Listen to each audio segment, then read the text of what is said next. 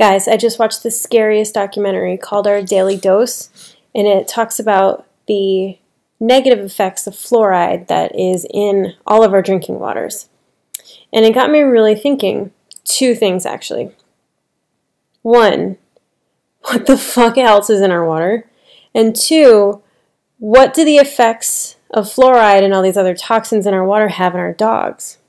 So I started looking into it a little bit more, and I thought, okay, well, maybe I'll use my reverse osmosis filter or go down to the water place and get reverse osmosis water. And then I started reading more, and reverse osmosis water is terrible for everybody. It completely takes everything out of the water, which you would think is good because you're taking out viruses, and you're taking out bacteria, you're taking out everything. But what it takes out is all the minerals out of the water.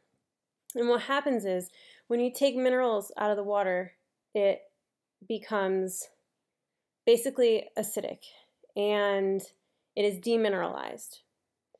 And your body is mineralized and works better with a pH above 7.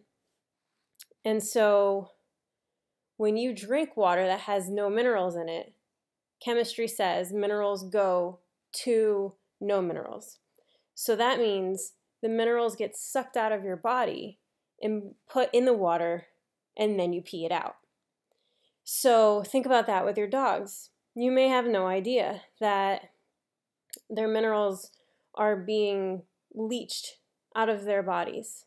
And what happens is if you do this enough, your body starts to eat away at its own organs and its own bones in order to find minerals to keep the body moving. So it's really important actually to make sure if you're drinking reverse osmosis water that it is remineralized, or you're finding filters out there. I like the Berkey filter that take out 99% of everything except for the minerals. So that's it for today. I hope that this was super informative. I'm still working on it. I'm still trying to find out where I can put better water in my house. I mean, think about it. All of the food you cook with water. All of the food that's grown on farms and in your backyard, you're watering with the tap water that has fluoride in it, or arsenic, or radiation, or some other crap that is getting put into our bodies on a daily basis. So I really urge you to watch the documentary, Our Daily Dose. It's only 20 minutes. You'll really enjoy it. And to do some more digging for yourself and your animals, and make sure that you're doing the healthiest choice possible without creating too much disruption in your daily life. All right, peace out. See you later.